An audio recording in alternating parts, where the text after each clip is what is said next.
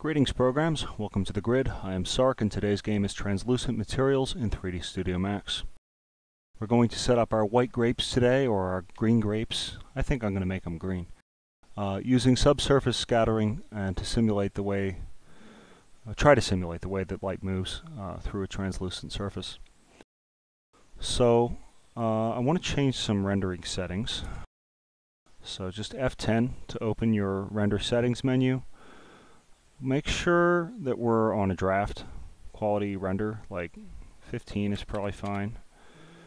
And we're going to increase our noise filtering, and this is going to reduce the detail in our image. It will reduce our image quality, but we're going to get a much faster image. Noise filtering is very, very cheap, and we're going to get a clear idea of what's happening with our lights and our colors. So these will be quick renders. Like if I press the render button now, I think it should be less than a minute. And just about done. So you could see we lost a lot of detail here. Still looks okay, like the paint effect is kind of still working, but the wood grain has definitely lost a lot of detail. That's okay though. This is a relatively quick render, so we're going to go with that. So closing the renderer, we need to select all our grapes, right? All the ones that would be the desired color. So if I recall correctly, it's like this one, this one, this one. Oh, better to hide everything else, right? Hide that, hide that. We can delete this spline, we're not using it anymore. These other splines we'll have to be a little more careful with. Hide this, hide the peach. Okay. If you go to your select by name, we need to select all of our splines. I don't want any translucent materials on the lines in the scene. So anything with a name that is line, in my case it's line 03. So from line 03 I'm going to hold the shift key and select down to line 09 and hit OK. There's our little spline network to simulate our vines. We right click and hide those. Okay. So I think it was 1, 2, 3, 1, 2, 3, 1, 2. These are the grapes that are on the table that are the lighter colored ones. And now I'm just gonna select as many of these as it sort of makes sense to, that feel like they're on the same bunch. I feel like that's about it. You know, maybe this one, but I'm gonna leave that one for the other color. So these are going to be our green grapes. I'm going to open our material editor. I'm going to wait for it. M to open the material cutter. The material editor. Press the M key if you don't know where to find this. If yours comes up in a different mode, I'm just working in the compact material editor. It's just a little easier for me to show other things off, but you could use the slate editor if that's what you're more familiar with. Pretty much all the same tricks. Okay. So we'll call this green grapes. I know they're like champagne white grapes in the image, but I've never seen those in my entire life. I've never seen those for real. Maybe if you're in Europe, you've seen them. So I'm going to make grapes that I have seen in the grocery store, right? And that I have touched and eaten. Because in that way, I'll at least know what I'm looking for. I'll be able to intuit the color and the shape and stuff. As they say, make what you know. This is what I know. So the color of our grapes is going to want to be green. So again, we're using our physical material. This is a great tool for this because it has a subsurface scattering function.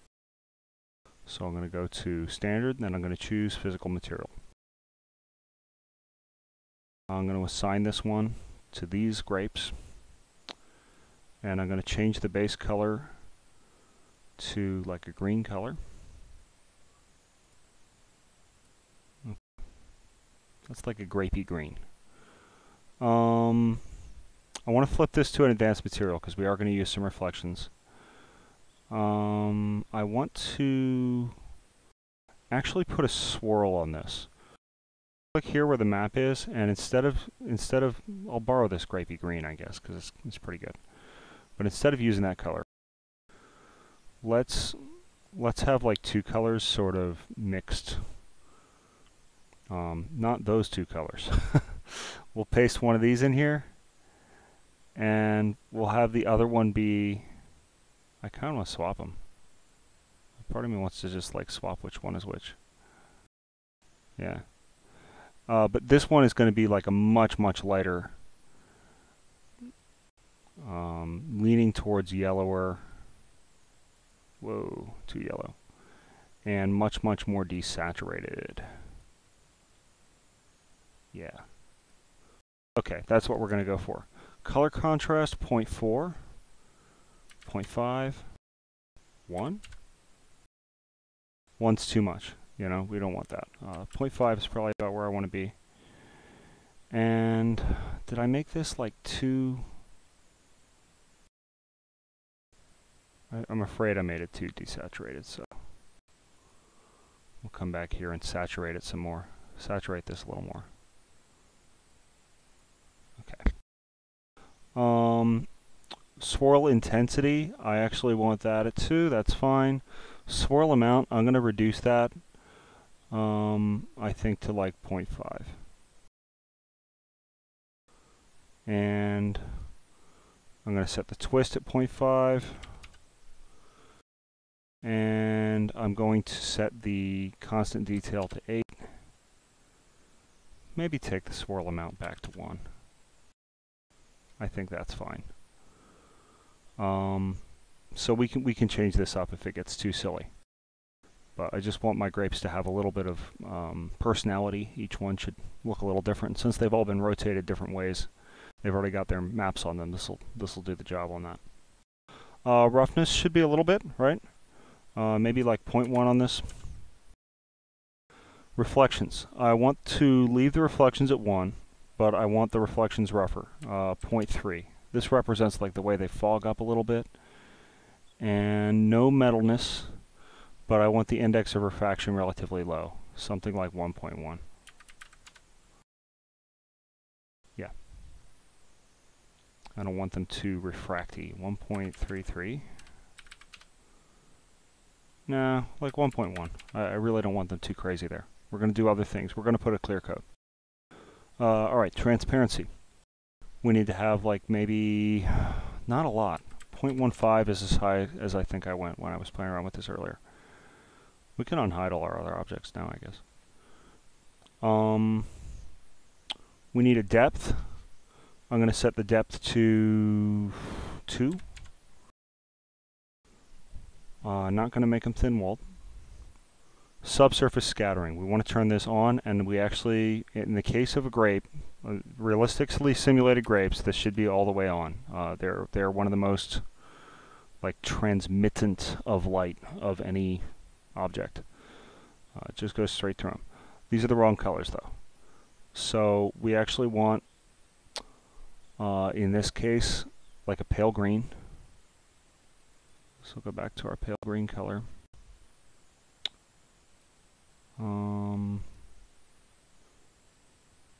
We don't want to make this too dark or too light. So I think it's a slightly paler color than our default material, I think.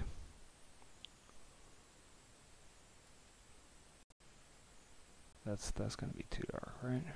I don't want to saturate it up. Okay, there we go. And yeah, I really want this to kind of be light. And then for the depth, I'm going to use a very small amount, like 0.3. And for the scatter color, I'm going to choose something that's almost like a mint green. I don't know why I got the idea, but maybe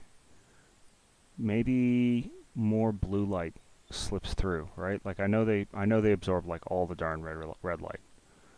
Green will basically be black, but a grape will basically be black. But maybe a little green light slips through, or a little blue light slips through. Okay, so let's try that and see how our grapes turn out. I'm hopeful. So here goes a render. F9.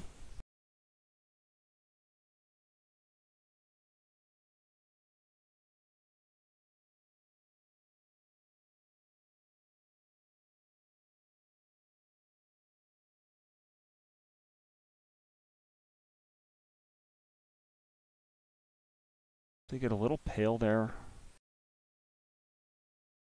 But that looks gorgeous. I mean, that's absolutely what grapes do. Yeah, this just seems a little funny, right? So maybe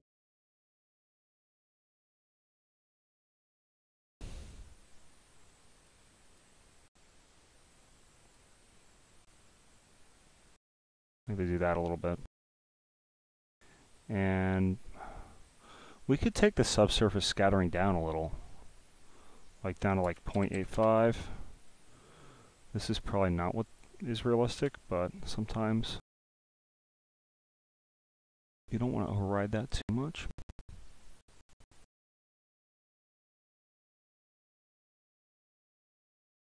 It might be our reflections too, so this render, let's take our reflections down to like 0.3 and put our subsurface scattering back up.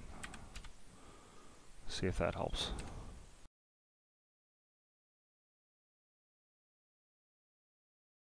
Whoa.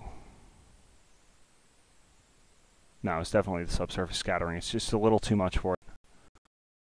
So maybe I choose too bright a color for that. So I'm going to take that back down to like 0.85. I guess our reflections can go back up a little bit, 0.7. Man, I could get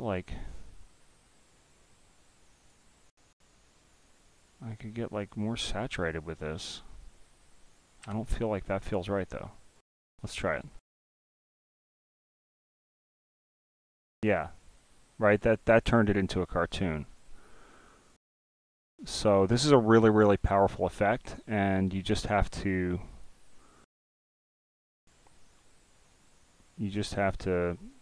make sure you're not overdoing it. I think the goal is to have this color slightly lighter than this color in an ideal world. Obviously this color doesn't matter because I'm using a swirl. So slightly lighter than the aggregate of your swirled colors. Alright, that's actually pretty good color-wise. I'm happy. And when these render, and when they finish rendering at higher resolutions, you will see that they do a really nice job of behaving like believable objects and not like plastic objects. Oh, speaking of which, we do need a clear coat. I'm going to set the clear coat to what? Did I take down settings for that? Of course not. So, I'm going to set the clear coat to 1. I'm going to set the roughness on it. 0.2. Effect underlying, sure, roughness 0. And I'm going to have it be 1.33. Which is water, right? So this should give the impression that the grapes are a little wet. Let's see how that works.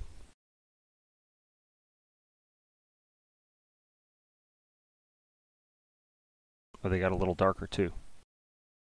Ha ha ha ha. Right, because earlier I was doing my settings with my clear coat. So I think I can take my subsurface scattering back to 1. And I get away with it. Let's see. It's always nice when the things that you're told are physically real match up with your scene. Yeah, my grapes didn't turn pale this time. So the subsurface scattering definitely goes back up to 1.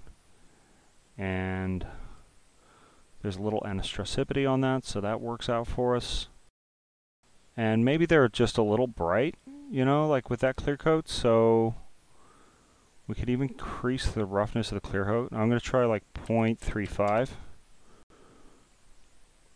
Yeah, I just wanted to soften those up a little bit because they shouldn't all be like... Again, I don't want plastic-looking grapes.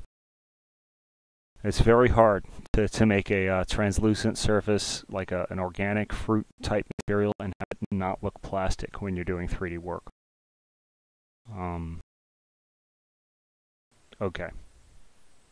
I feel better about them. I feel really, really good about these grapes. And that should be just about it for today. I'm gonna I'm going to tweak some things. Coming up, we're going to work on this peach. I want to tweak some things about this wood surface right now. It's been bothering me a little bit. So, wood grain, I'm going to go in here. Obviously, at our current render settings, we can't see everything that's going on with the wood grain. But I'm going to set this base color to black, just to remind myself that when you put a lesser value here, that you get, yeah, even though there's a material there. And I want to drop this down to like 0.7, and I think that's just going to give our wooden table back some of the darkness of our scene. Yeah, looking a lot less washed out, and easier to see the bright paint on it. So that's helpful. And then I want to move this paint around. I don't like its current location, so I'm getting fussy about that again. So I'm going to go back to my plaster that I'm using for a mix map, and conveniently we still have it set up so we can see where it's going and what it's doing. I'm going to turn the angle back this way again, and I'm going to offset the U tile until these paints on this edge sort of look like they're being wrapped off that edge, right? Let's try this.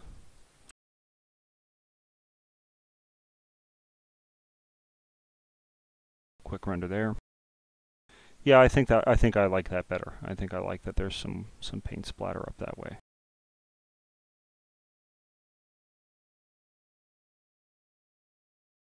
It just makes the whole surface a little more believable. It felt like there was only one place where there was paint, and that was kind of strange.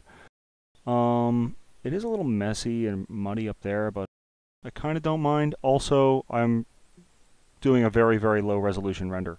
So the last thing you probably want to do is set your render quality up to like a high render quality, you know, maybe like 40, and then take your filtering way down, maybe like 25%, because once you're doing that higher render quality, you don't need the noise filtering as much at all.